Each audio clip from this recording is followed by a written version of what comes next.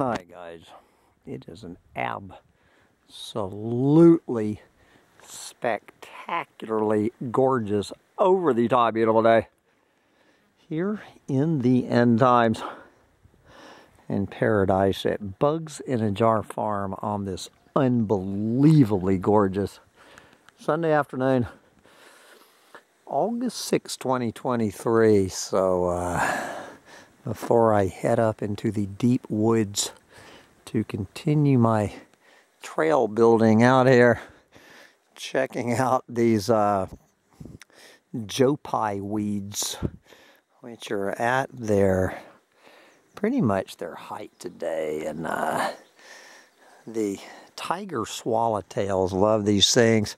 So we have tiger swallowtails, we have the bumblebees, and we have a bunch of these little tiny bees.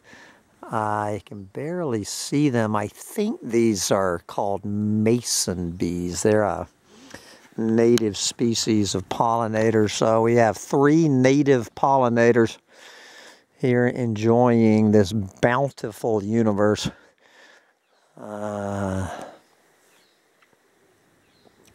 This bountiful universe on this gorgeous day.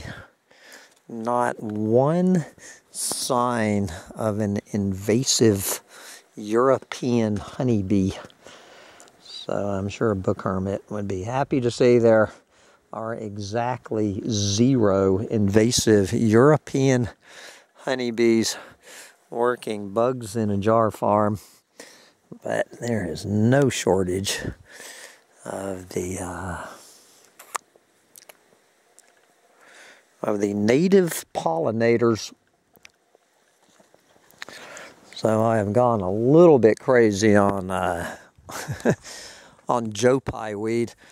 You know, you just find something that works for you. If you find a plant, I'm really hoping Joe Pye weed is a native of upstate New York. I'm pretty sure it is.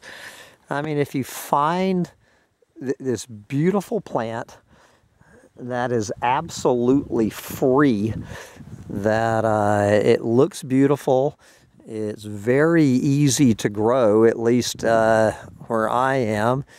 It attracts pollinators. I mean, this Joe Pye weed has everything to recommend it. I'm gonna make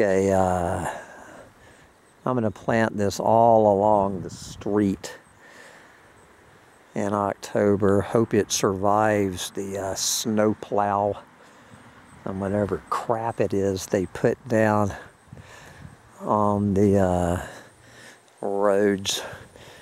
So I am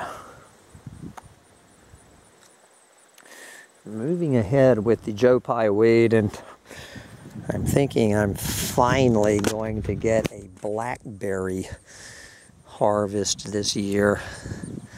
I can sense blackberry cobblers in my future. Man, it is. I mean, look at the bounty.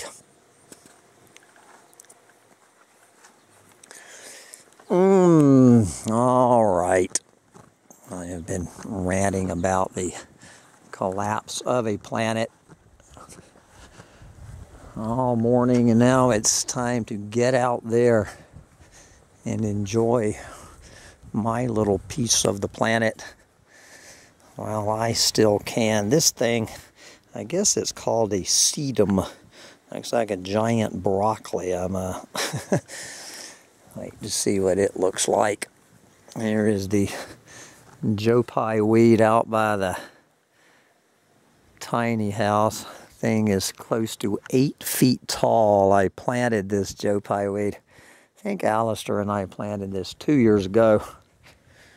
But I'd better put some water on my the planter box. These little impatiens, like they need some water. We might actually hit 80 degrees today. So the gladiolas are finally coming in to bloom. Look at the color on that beauty there. Alright. I am off to exercise my... I already forgot what it's called. Up into the woods to trailblaze. My guys.